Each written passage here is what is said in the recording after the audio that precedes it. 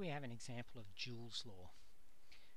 In the picture we have a 1 litre jug. It's got a 10 ohm heating element and it's powered by 220 volts.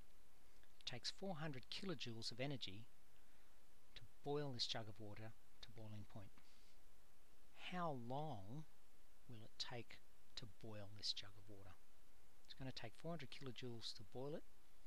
How long will it take? So if we take our equation, because we see energy there and we see how long, we recognise that as time. If we take our equation P equals W on T, where W is energy in joules and T is time in seconds, we can rearrange that to put T as our answer. T equals W over P, power. Now we need to calculate the power. Now if we look at the circuit we see we've got 220 volts and we've got 10 ohms. Power equals VI, volts by amps. However, we don't have amps.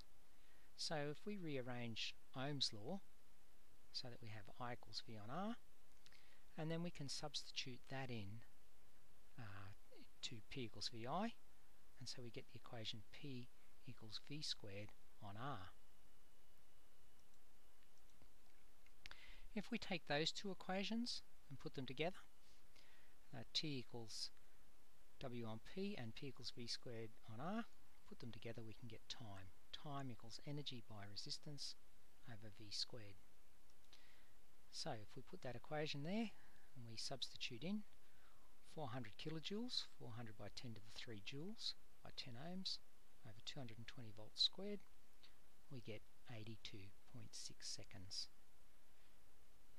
For a 220 volt supply, a 10 ohm heater, a litre of water will take us 82.6 seconds to boil that litre.